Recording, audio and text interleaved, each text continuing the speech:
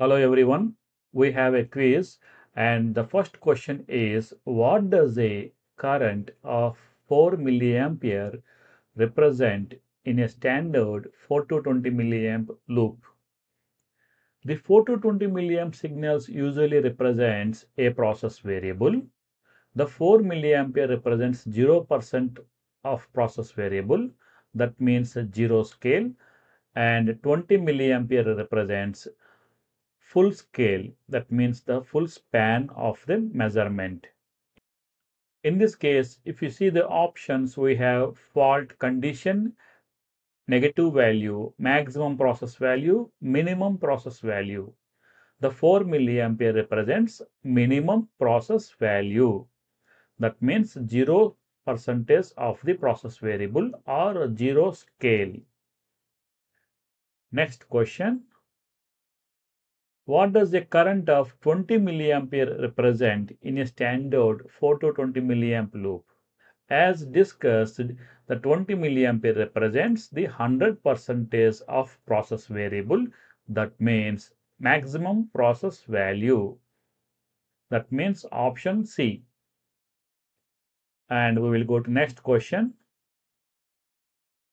Why is 4 milliampere used as the minimum value in a 4 to 20 milliamp signal? What is the primary advantage of using 4 milliampere instead of 0 milliampere? It is for live zero detection. Option number B. What is the meaning of live zero? It is easy to identify a true zero reading and a practical failure. If you have 4 milliampere, then the PLC identifies this 4 milliampere as true zero reading. Let's say due to some issue the cable is broken or your sensor is faulty, then it is easy for the PLC to identify this faulty signal, and we will call this as live zero detection. Next question. In a 0 to 20 milliamp system, that means here the signal range is 0 to 20 milliampere. And here we're controlling a tank level. What will the PLC display if the tank is 50% is full but the wire break? Let's say the system is normal, then in that case we will receive 10 milliampere signal to the PLC. That means it shows us 50% of tank level. The tank level, the representation is 0% to 100% level signal. In this case, the wire is broken. That means no current will be received by the PLC. That means we have 0 milliampere at the PLC. As this scale range is 0 to 20 milliampere, the 0 here represents 0% of level signal. Option number D. Go to next question. Why are current signals preferred over voltage signals in industry? The answer is option number C, less noise sensitivity. The voltage signals are easily affected by the cable resistances, electromagnetic interferences, induction voltage interferences, etc. That is why the current signal is more preferred and the standard in the industry for carrying the signals from the field to the control room or vice versa. Next, go to next question. What happens to loop current if a wire breaks in a 4 to 20 milliamp circuit? We have a sensor or transmitter and it is connected to a PLC. And it is using 4 to 20 milliamp loop current. The 4 represents minimum process value and 20 milliampere represents maximum process value.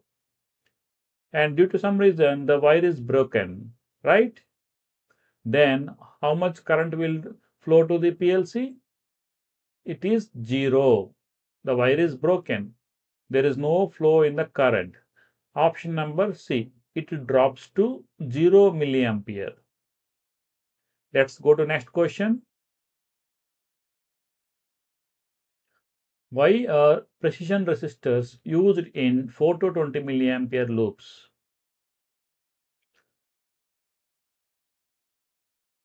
The main reason is to convert this loop current into equivalent voltage signal 1 to 5 volts DC.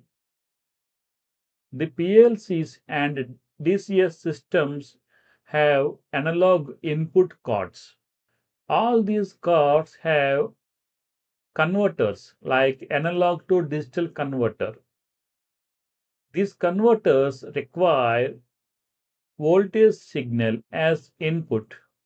For that purpose, we have to convert this current signal into voltage signal, and then this voltage signal will be converted into equivalent digital signal, and then it will be transferred from the analog input card to the CPU for further processing. For that purpose, we need a simple standard resistor for converting current to voltage signal. Next question. What resistor value is commonly used to convert 4 to 20 milliamp signal into 1 to 5 volts? We are using standard 250 ohms resistor. That means option C. As per the Ohm's law, V is equal to IR. You can calculate R. R is equal to V by I. You can do this calculation. R is equal to V by I. V means, let's say, 1 volt divided by 4 milliampere. How much? It is 250 ohms. Okay. Next question. What does a loop current of 12 milliampere represent in a linear system? Here we are assuming the standard current signal range, which is 4 to 20 milliamp signal. And in this standard range, what is the 12 milliampere represents? If you see, you can do this calculation. 12 milliampere is the 50% of signal. If you see in this range, 4 to 20 milliampere signal. So 12 milliampere represents 50% of process variable. Nothing but in terms of scale, mid scale, option C, 50% of the scale of the measurement. Okay. Next question. Which device converts a sensor signal into a standardized 4 to 20 milliampere output? We have different options: controller, actuator, transmitter, and power supply, right? If you see the transmitter, it measures the process parameter and then converts that signal into equivalent 4 to 20 milliamp signal and then sends this signal to the PLC system. So option C is the right answer. Thank you. I will meet you in the next video. If you have any questions or queries regarding these quizzes, comment us and we will update you accordingly. Thank you.